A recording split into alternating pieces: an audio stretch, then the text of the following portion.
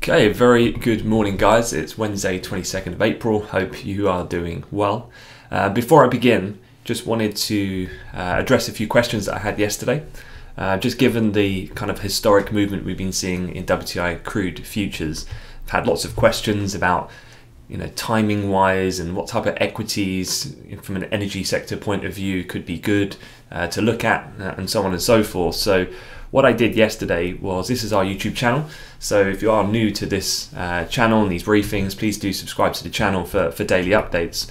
But one thing I did yesterday is I spoke to Eddie, the chap you can see there, and we've just released this new video last night entitled US Oil Price Crash, the Winners and Losers, and he really gets into some detail and explains, because he is much more focused on, say, a micro level than me on a macro level, and he's kind of combined the two and identified a couple of potential companies to just keep an eye on, both from those who could be at risk from a further potential tidal wave of bankruptcy to those who could be potential winners in this type of situation. So yeah, check that out. It's on the YouTube channel. Just go down to the second kind of playlist and you'll be able to see it there.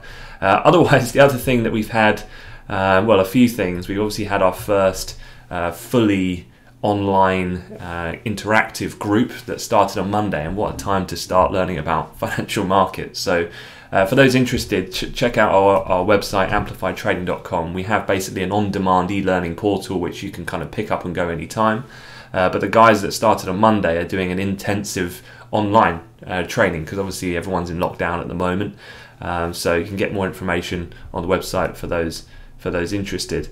And then, yeah, excuse the shirt. I wouldn't normally sit here wearing a freshly ironed shirt sat in at home, but I'm going to be with some of the grads at Citigroup, and again we're going to be doing that fully virtually, so joining their team and delivering a little bit of an update. So I'm quite looking forward to that as well, given everything that's been going on. But let's talk markets. Let's get straight into things. This was the close that we had on Wall Street last night. And again, quite a negative day once again, and most Asian equities overnight following suit on relatively low volumes following the general risk-off finish to proceedings in North America. Underperformance, you can see a little bit.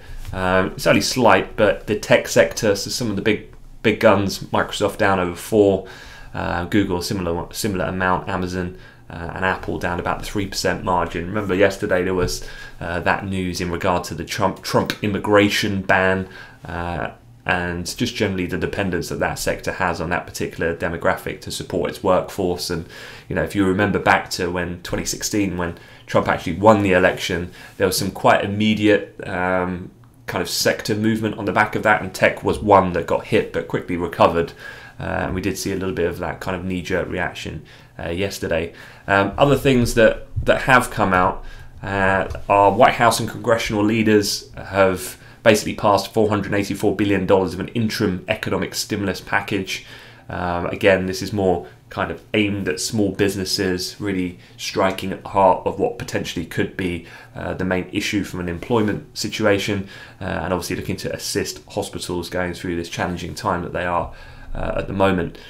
Trump also, his administration said to be working on plans to make money available to the oil industry to prevent any further potential layoffs, and you've got to think that those layoffs are forthcoming, just particularly now almost accelerated by what we've seen in the last 48 hours, but was already an issue given the massive demand shock we've had from the lockdowns, of course, being stringent, and that kind of demand shock or demand destruction that we're seeing at the moment is going to put some companies unfortunately out of business and lead to job layoffs.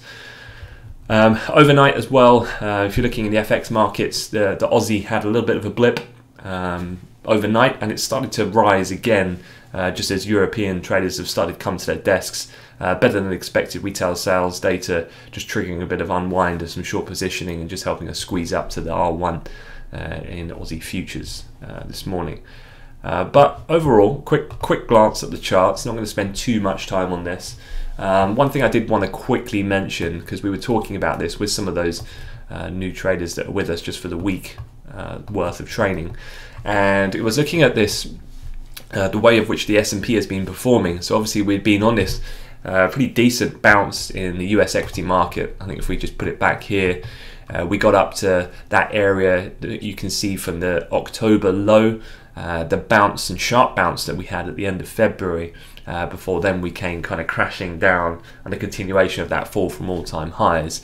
Now where we're at the moment, you can see that 50-day moving average is the blue line, but then more so that area of previous support now kind of turn resistance. It's really in fact failed to really get substantially above that point. We've had quite a decent pullback back obviously through 2800 and that 50% fib of that entire all-time high to March low that we saw.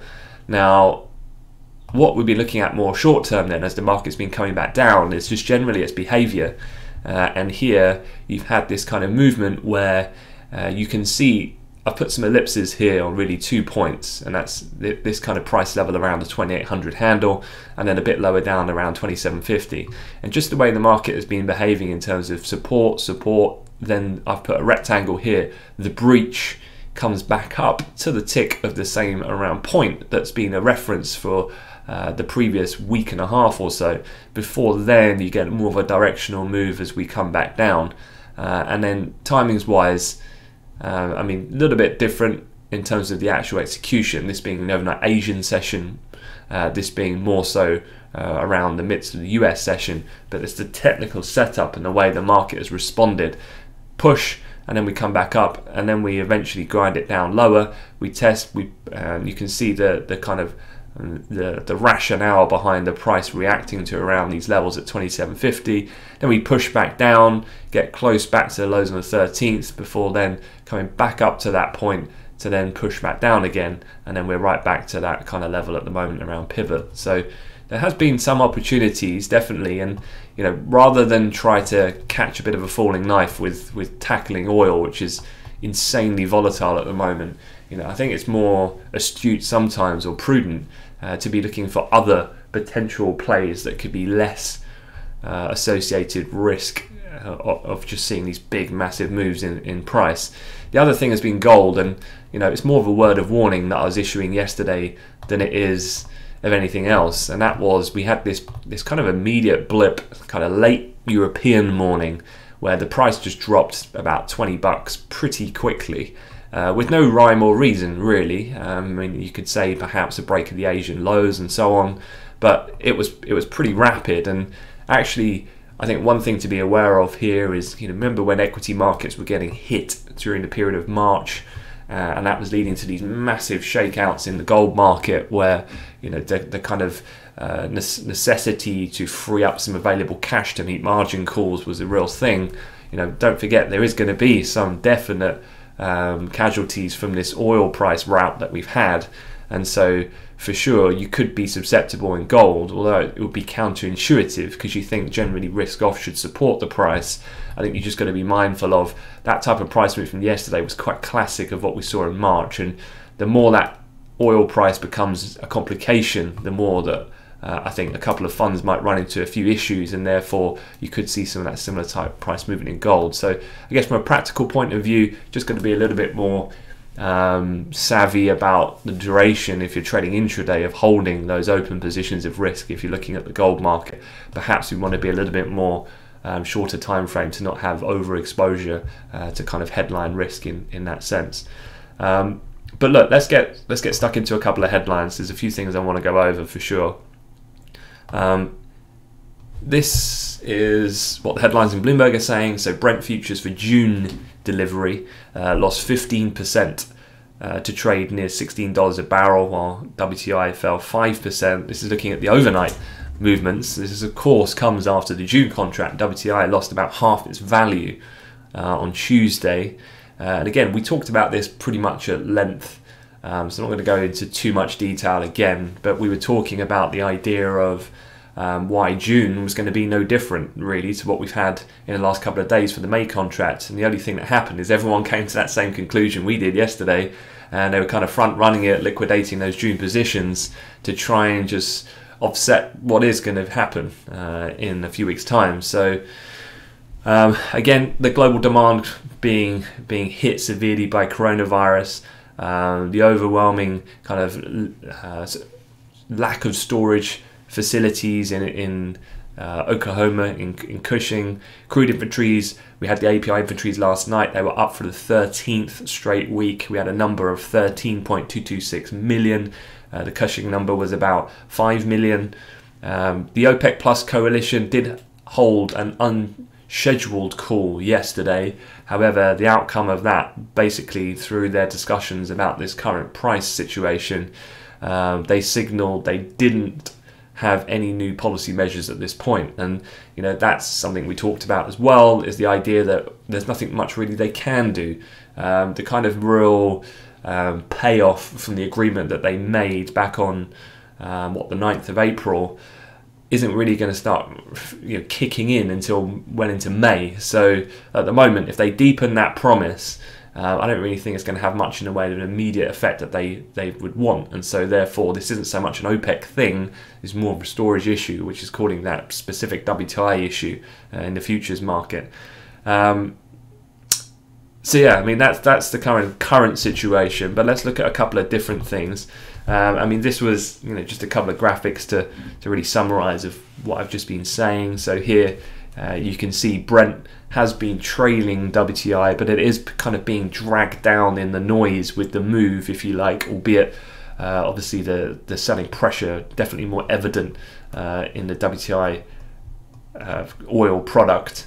US total oil storage, you can see here, and this will be something which I'm going to talk about, a couple of options potentially the US can deploy to help this situation. So this might be quite useful, this graphic on the left.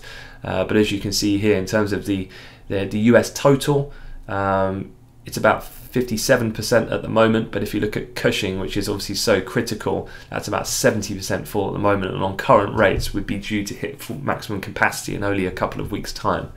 The huge time spread on WTI, so this is looking at the 12-month forward spread. So again, we were looking at this idea about these extreme contangos where normally the curve over time would be like this, but we're seeing this quite unusual period at the moment. So this is something, I know Piers was trading this time spread yesterday, so if there was any questions, just drop a comment in the chat and I'm sure he can help. But yeah, that coupled with the inventory build situation is just making matters somewhat worse. But it does lead to question then, well, how can this guy help out in this current situation? This is obviously President Trump, and he was somewhat the deal maker to get the OPEC deal over the line at the beginning of the month. And there's a couple of things here which I thought were quite interesting, that nothing particularly new, but I think just to summarize all the points in one place, the FT did a pretty good job this morning. So the options that Trump basically has, because think about his overall objective, which is basically to save the oil industry, which in the end is about saving jobs, so that the economic fallout is not so devastating as to impact then the probability of him securing a second term. That's basically the summary of what his goals are. Now, Trump will be pushing on the likes of Saudi Arabia to be cutting again, and don't forget the way that kind of geographical relationship works between the US and Saudi Arabia is that it's almost a dependency on one another in some respect, but particularly Saudi needing the US from an arms point of view, from a military protection in the Gulf region point of view. And so at the end of the day, what Trump wants, Trump tends to push, put the pressure on, and it'll be interesting to see whether or not he can do so to get Saudi to do a little more. I'd say at this point, probably not, and for the reasons as well. I don't think Saudi would really respond, given the fact that what they would do now really is not going to have too much of an impact, because it's, as I said, it's not so much on the supply side, it's more the demand, and then when the supply side kicks in a few weeks. The other part here is the federal government. They've already talked about this a little bit, which is they could buy oil to store in their strategic petroleum reserves, so the SPR. In theory, the SPR has capacity for almost 800 million, but could go up to 1 billion, according to some analysts, if needed. A third point would be government to buy oil that producers leave in the ground until prices recover. Now, at that point, producers extract and sell the oil for a higher price than the government paid them, and they repay the government.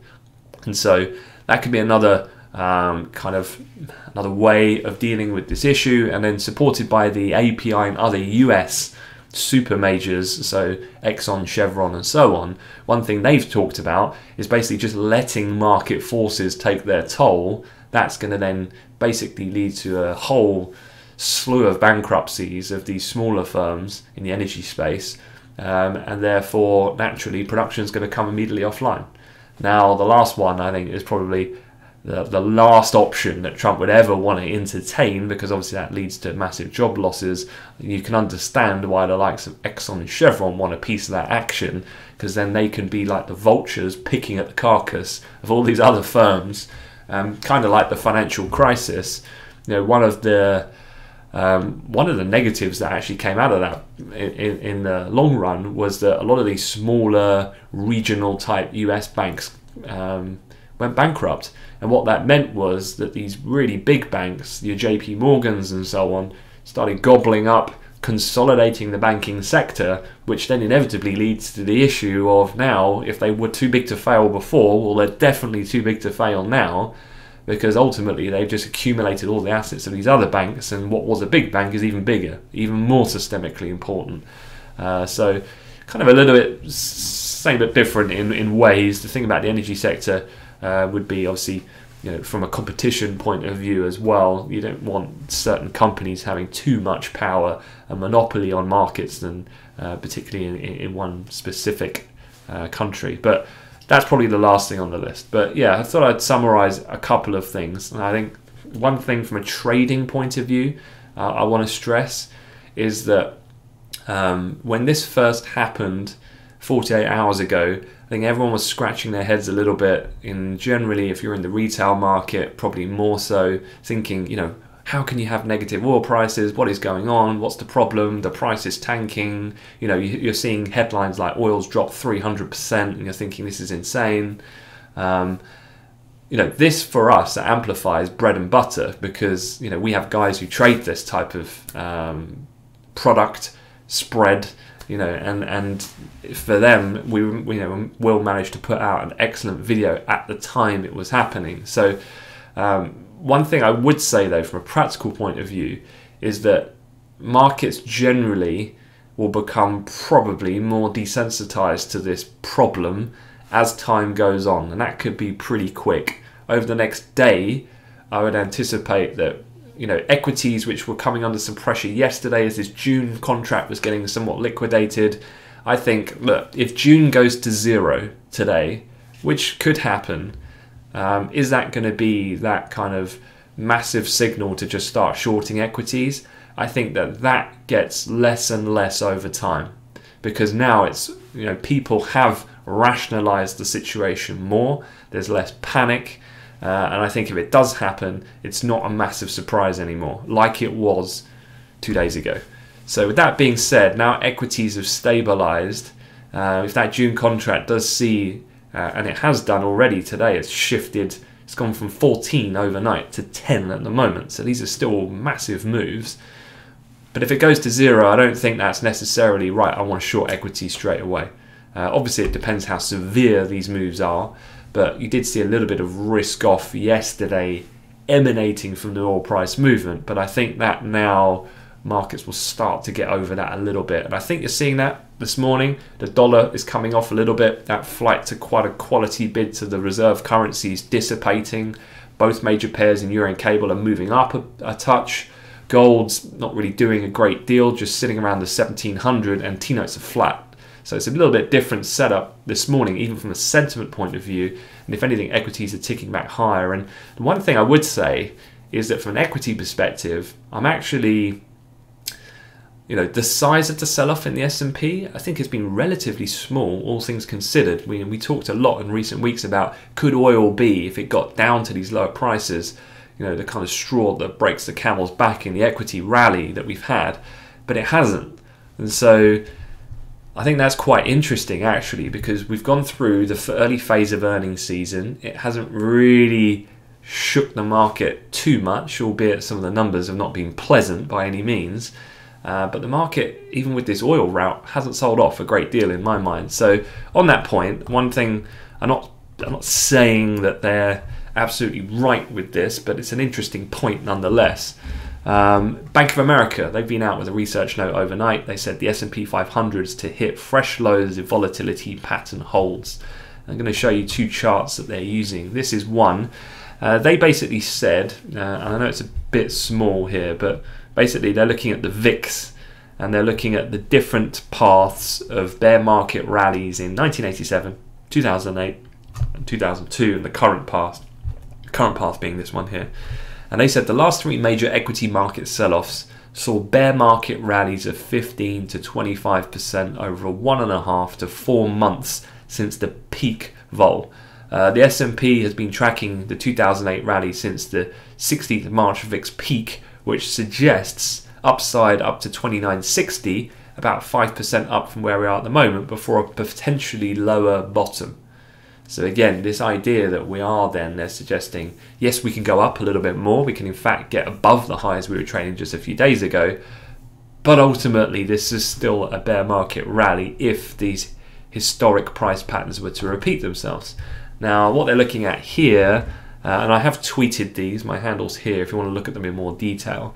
But this is looking at the story of volatility spikes and the subsequent mean reversion.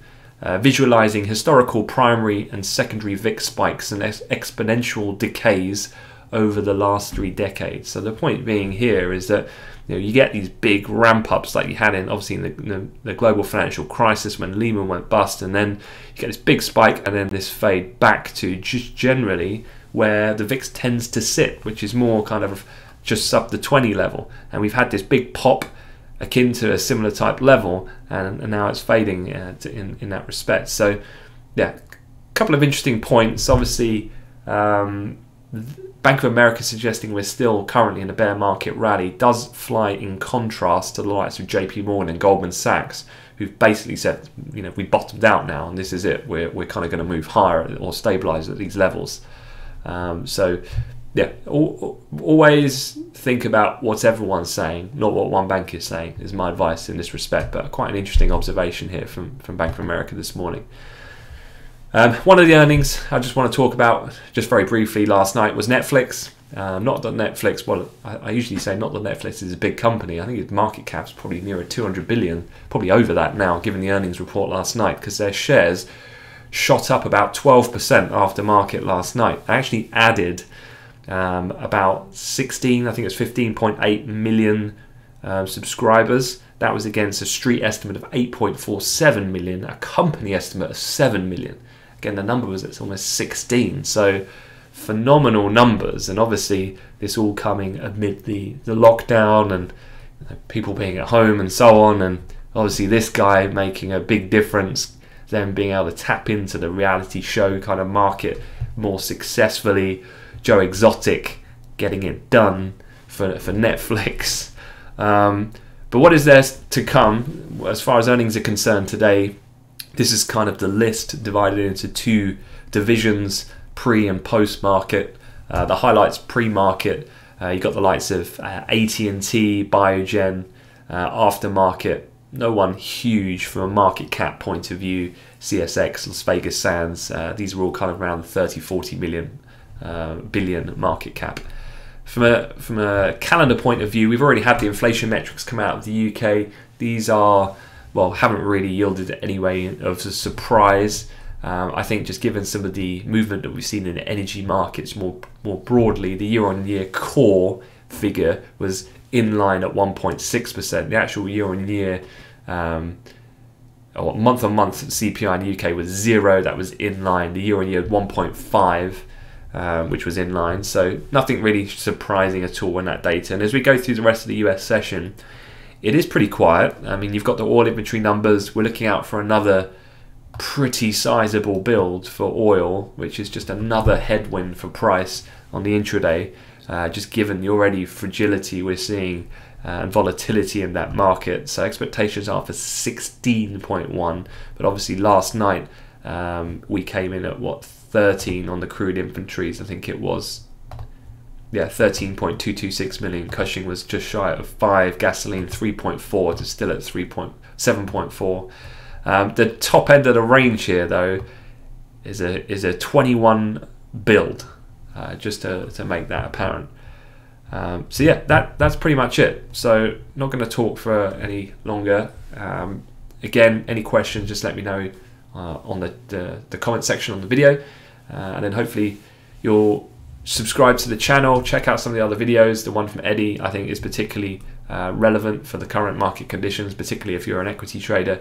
So do check that out as well, because he also talks about the potential knock-on ramifications for some specific US banks who obviously are loaning this debt to the shale industry, and if some of these companies start going bankrupt, that's going to be problematic for them as well. So definitely worth seeing his explanation that he goes through. All right guys, that is it. I wish you a good day, and I'll see you tomorrow. Thanks very much.